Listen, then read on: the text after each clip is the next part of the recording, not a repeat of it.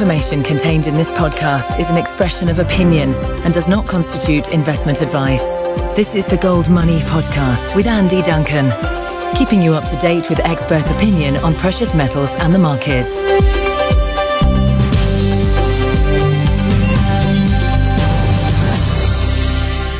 Today I'm speaking to Steve Baker, who's the Conservative MP for Wickham in the House of Commons, best known for quotes on Hayek and Mises and his belief in sound money. Good morning, Steve. Good morning, Andy. For the last 40 years, the British state has funded itself through taxation and borrowing. However, it now finds it hard to squeeze revenue out of these two methods. So in the last 4 years, since 2008, it's turned to a third leg, which is printing money to cover its spending deficit in something euphemistically known as quantitative easing. Steve, what do you think about quantitative easing? Well, the first thing is I wish that people would state the situation quite as plainly as you've just done. I think that would clear away a lot of obfuscation and let people see what's really happening. But I think that QE is just the latest manifestation of the process that's been funding the welfare state since the end of Bretton Woods. The Governor of the Bank of England was more or less explicit about it recently, although he didn't connect it to the welfare state. The money supply between 1997 and 2010 tripled, M4 tripled, from 700 billion to 2.2 trillion. And what that tells us is that the process of money creation, as listeners to this podcast will know, is it did not begin with quantitative easing. Quantitative easing just makes explicit a process that's been going on through credit expansion for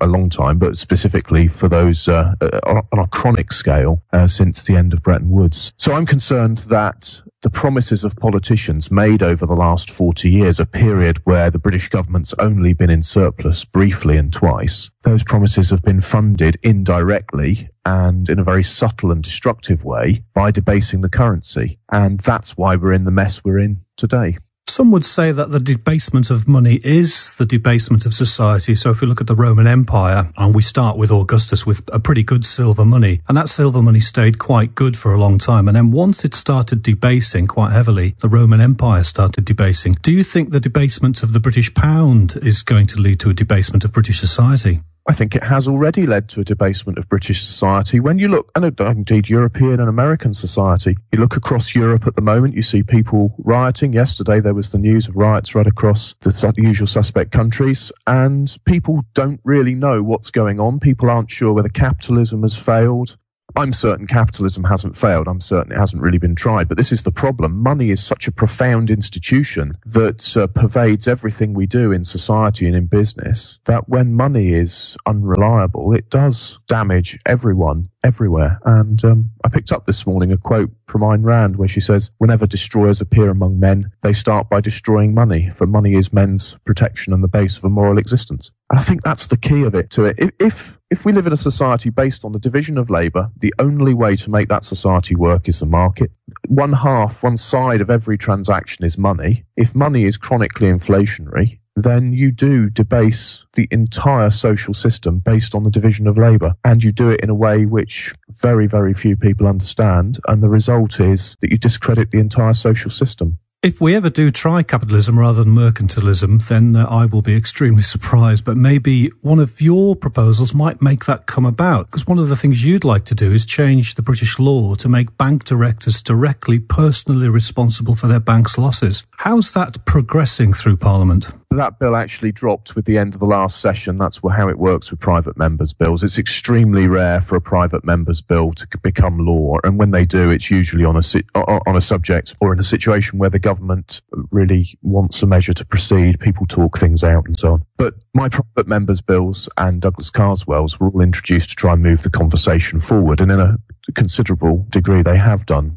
People have watched what we've done to an extent I had not previously realised. People I've never met have approached me and discussed with me what we've been doing to change the conversation. So it won't go anywhere, but what it has done is made a contribution to the conversation. And what happened to the other arm of that, which was to make banks' published accounts much easier for other people to interpret? The other bill was about flaws in the international financial reporting standards to do with loan loss provisioning and mark-to-market. What's happened is a classic problem of extreme rationalists trying to construct one global standard that meets everybody's needs. And of course, they've failed by making errors. And what I tried to do was introduce a bill which would require banks to produce parallel accounts in UK GAAP to show their true prudent positions. And actually that measure, that's making, in terms of shifting the conversation, that's making a lot more progress, because if you look at the media, you can see Andy Haldane at the Bank of England has picked up this subject. I've got some emails to catch up with where it's been discussed in the House of Lords, and people are warming themselves up to the reality that IFRS is not appropriate for banks, that it's pro-cyclical, that it's overstating banks' capital, overstating their profits. And it's possible, and I only say possible, that banks have ended up paying bonuses and dividends out of profits which have not actually been realised, and it's all become possible because of IFRS. So that measure, although my bill again dropped at the end of the session, the conversation does keep moving on that one. I think that's the measure that's most likely to come to fruition. I always think it's great to see you and Douglas and your friends in that little cabal in the House of Commons introducing these bills. And recently Douglas Carswell introduced another one, which was to enable people to have complete ownership of their assets when they put them inside banks. Is this one progressing? Is this one pushing the conversation along too? It has pushed the conversation forward. People have started in Parliament, people who listen to Douglas have started realising that we don't own the money in our bank accounts.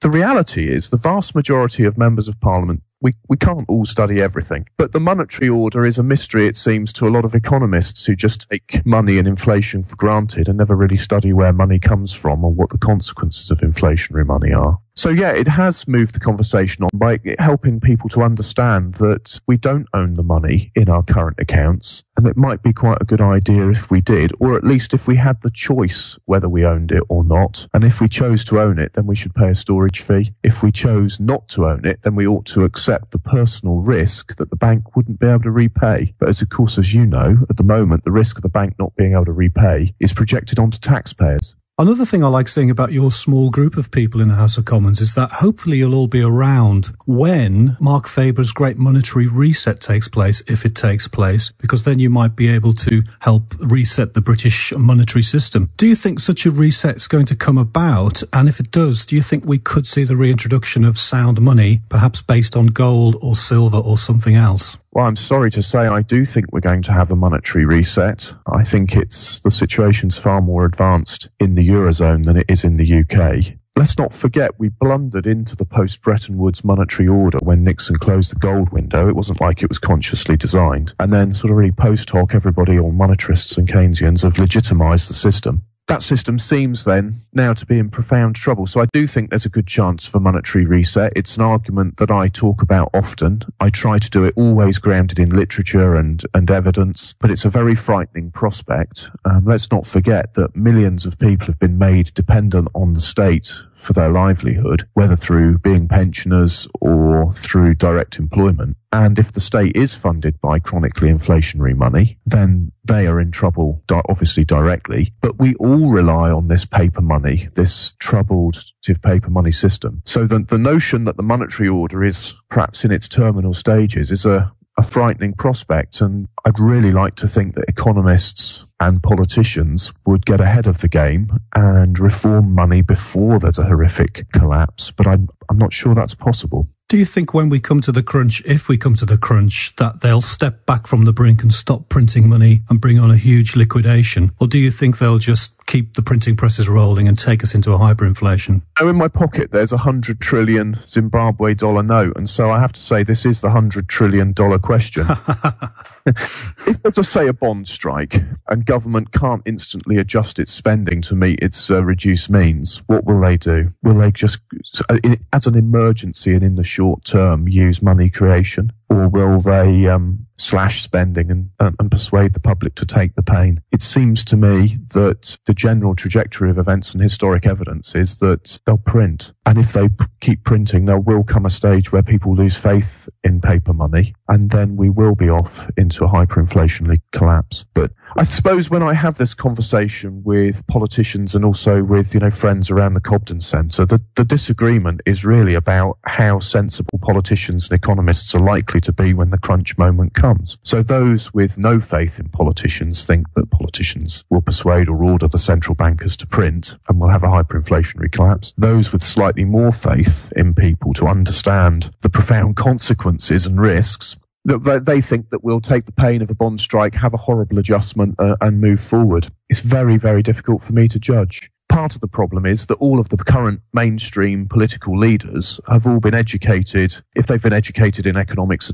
they've all been educated in the contemporary mainstream. So they're either monetarists or Keynesians or some blend. The result of which is they're quite comfortable to put in budget documents that monetary activism is a pillar of the government's policy. Well, of course, when they say monetary activism, they don't mean removing money from the economy. They mean adding money to the economy at an appropriate rate to very carefully stimulate it and manage our recovery. Difficult to know where it ends. I think it's interesting that people like Mervyn King will quote in public Hayek, and he's even seen the famous Keynes-Hayek video. But there seems to be a train of different economies moving towards hyperinflation. There's the euro kind of in the lead carriage, followed possibly by us, then possibly by Japan, and then finally the last carriage will be the United States. So we must look at the European Euroland project as our kind of test litmus paper. The euro seems to be in a bit of a death spiral. We've seen these riots and everything in Greece and Portugal and Spain. Where do you see the EU going, the euro going, and Britain's membership of the EU? Well, if I start with Britain's membership of the EU, I think now it's not inevitable that we leave, but there's going to be enormous pressure ultimately to leave. With Barroso saying that we need a new treaty for a fully federal Europe, it's very difficult to see how the UK could be part of that. The Foreign Secretary said specifically we need a new arrangement with the fresh consent of the British people. So it is very much my hope that we will have a referendum and that the British public will choose to leave, because I think it's the wrong kind of government and it's not in Europe's interest. When you look, though, at the project in the Eurozone, politicians are determined to press forward and continue the project and integration across the continent. And what we have to ask ourselves why. And the reason is that they fear economic nationalism as a cause of war, and they think the European Union is the answer to it. Anyone who's read Mises' Omnipotent Government would agree that economic nationalism is a profound cause of war. Question really is whether it's the only cause of war, because the truth is if you keep forcing government on people without their consent, you risk civil war. There's always been problems of separatism across Europe, whether it's been Basques or indeed in Ireland. Yeah, so it's worrying times in terms of the development, how it might go forward. I think where I'm encouraged is that the European peoples themselves, through trade and through long history, have ended up with far more bonds of friendship than will have existed 100 years ago. So I'd like to believe that the people of Europe will save themselves by rejecting rulers who are determined to force on them a government that isn't appropriate. There are projects in Germany and in Switzerland to reintroduce gold money, a gold Deutschmark project and a Swiss gold franc project. Do you think that we might have a British gold pound project starting soon? Well, when I was looking at what to do with my last private members bill, I did consider introducing something to do just that, but I decided to go for the director's liability measures, just to, in terms of progressively moving the conversation on, because the truth is, the longer we leave it at the moment, the more acceptable the conversation about gold becomes. So at the moment, if I could secure an opportunity to introduce another private members bill, I think my next one will be a gold pound project. And how is the Cobden Centre helping you progress this conversation as well? Well, the Cobden Centre established itself in the London think tank world very, very quickly. Suddenly we arrived, we were talking about Austrian school ideas and the Manchester liberal tradition. It provides me with a really useful and deep pool of intellectual support, moral support, as well as intellectual and academic. What I've been really surprised by is how many people from the practical world of banking have been interested in the Cobden Centre, getting some of us along to speak at banks even. I've been along myself more than one occasion to talk to practical bankers about what's going on. So it's created a network that is flourishing, which is supportive, which has started having friends in the media. You listen to Detlef Schlichter on Start the Week on Radio 4, for example. He really set the tone of that conversation. So the Cobden Centre is, I think, a really important resource. I would say that as its co-founder. You also seem to have penetrated organisations such as City AM and quite a lot of the kind of cognoscenti financial analysts in the London area.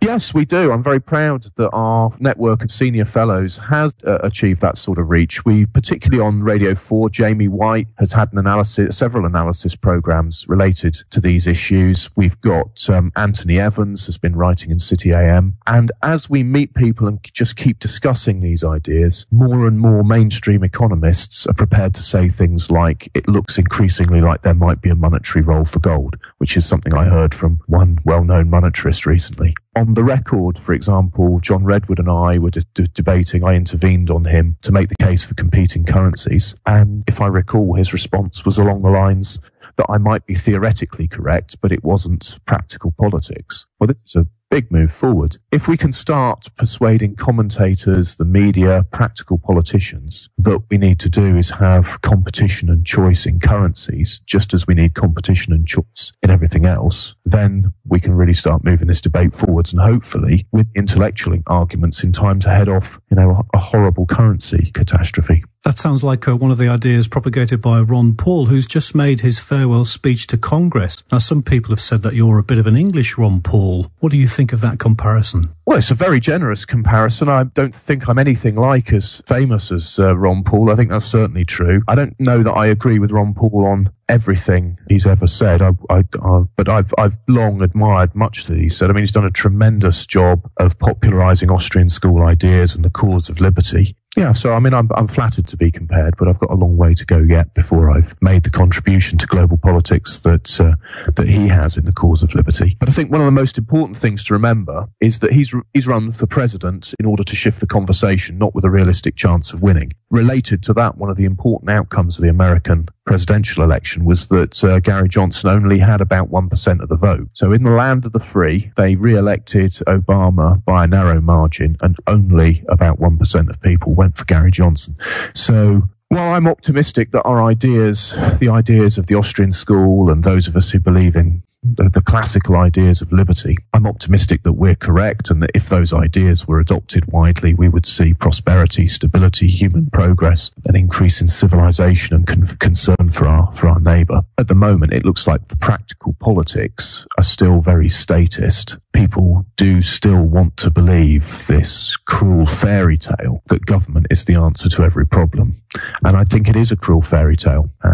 Our job is to move the conversation forwards and help people to understand that liberty is their best security, that their welfare would be best served by being a free people. But that's going to be a long old journey, and it's a journey that for the last 100 years we have not really undertaken successfully. Well, I hope you can keep going with your small group in the House of Commons, because when we have this great monetary reset, which I think is going to happen, I think you need to be there in order to put it through to take us towards sound money. So I'd like to thank you for your time today, Steve Baker. Thank you very much and good morning. Thank you very much. Have a good day. Subscribe to the Gold Money newsletter at www.goldmoney.com to receive email updates on new articles, videos and iTunes podcasts from our Gold Research section.